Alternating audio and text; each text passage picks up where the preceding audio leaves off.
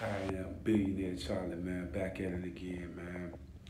And we about to talk about, we got another hot topic, man. Before we get into all that, man, I'm trying to get to 1,000 subscribers, man. So hit that like button, that subscribe button, and donate to the channel. My cash out information right there below. But man, we got another hot topic today, man. Today we're gonna talk about Kodak Black, man. I'm really starting to think he's losing his mind a little bit, man. I just seen the statement where he said he's on the level as a Biggie and a Tupac and Nas. And then we found out the information that I just found out that Sticky Finger said the whole incident on the bus ain't happened. And then we all seen the situation with Lil Wayne, his daughter, and his ex-wife.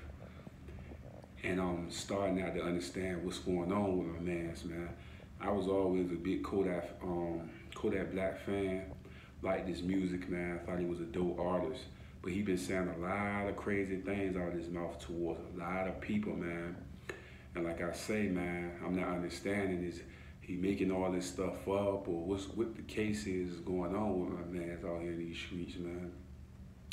But a lot of people think that he losing his mind, man, or whatever he taking or whatever he doing, he need to stop messing with it, man. Then, like again, he doing the young MA thing when he was coming at young MA.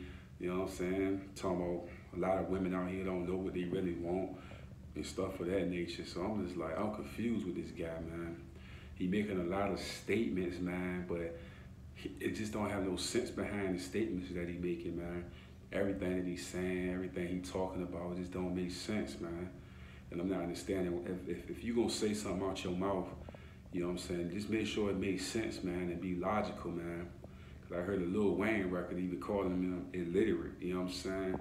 Because like I said, man, Master P tried to help this young man out, and he still just been off his rockers, man. I don't know what's wrong with the homie, but I'm really starting to think something wrong with him. Many two times he started to compare himself to a Biggie, a Pop, and a Nas. I'm like, bro, you put out a good record, a good album, you know what I'm saying? But you can't compare yourself to those type of individuals, man, because you got to put in the body of work that they put in. You feel what I'm saying? And then all these young MA situations. It's like just a whole lot of stuff keep piling up, man. And I don't know if he's trying to sell a product or what is he trying to do out here in these streets. But I feel like it's making him look crazy the more and more he reaching the way he reaching. And I like his music, but the antics, he got to stop with the antics, man. You know what I mean? You got the streets, you got people behind you. You don't have to be coming at Lil Wayne and his daughter. Any man that's out here, man, out here coming at a female on wax all over the internet and stuff of that nature. And the man ex-wife. I'm like, you gotta have some type of character about yourself, man. And Sticky Fingers allegedly saying that this never happened. I heard the dish record, man. I don't think you messing with Kodak right now with that dish record. I heard a little skippet of it, man. I don't think he want to smoke with Kodak on the music tip right now. You know what I'm saying? I know Onyx and that was hot back in the days, but you talking about Kodak right now on the music tip, you gonna kill him. You know what I'm saying? You gonna do him dirty on the music tip. You know what I'm saying? But like I say, man, I just hope Kodak get everything back on track, man.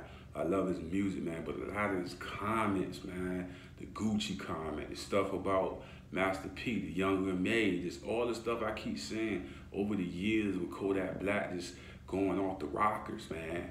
I don't understand what's going on with that, man. I'm really hoping to get his act together, man. He almost getting his worst. It's thug out here, young thug out here, man. I'm just hoping my mans get back on the back on track, man. You know what I'm saying? Like I say, man, I like Kodak Black as an artist, man, but I can't take some of the words and some of the things he's saying out of his mouth, man.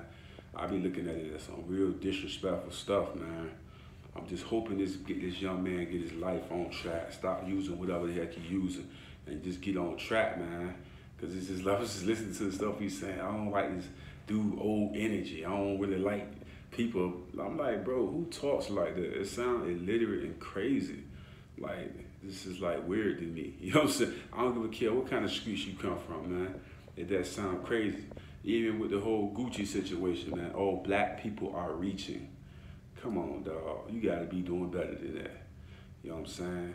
As a leader out here in these streets. I hate for a person to be in a position to say he's not a leader. You gonna be a leader because you in that position and everybody's watching. So any crazy thing you do, man, you are leading the youth in the wrong direction. So we gotta be in positive light, positive upon the culture, man.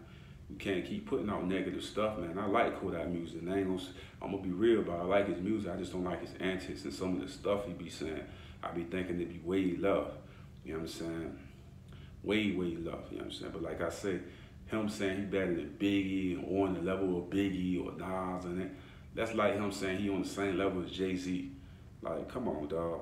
Like, tighten up, man. But once again, man, I am Billionaire Charlie, man.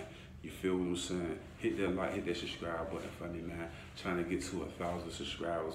Come support and donate to your boy. You know what I'm saying? My cash out information right there below. But like I always say, man, put God first, family and finances, man. Much respect to all the guys out there. Much respect to all my Muslim brothers. And much respect to all the Christian people out there. You know what I'm saying? I love everybody of my culture. You dig? Much love, much respect. Billionaire Charlie, I'm out.